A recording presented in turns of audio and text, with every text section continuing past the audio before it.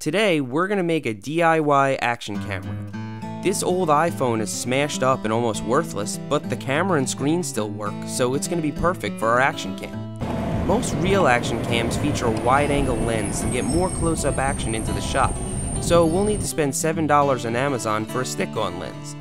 This kit actually comes with a few of them, but we'll only be using the fisheye. You can use tape or even a belt, but I used this two-sided hook and loop fastener for $6. First, glue the fisheye onto the center of the phone camera lens. Be careful not to get any glue on the glass.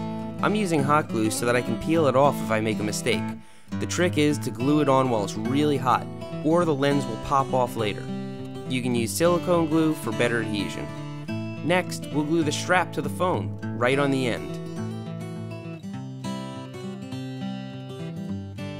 Just start recording, strap your camera over your chest, and start riding.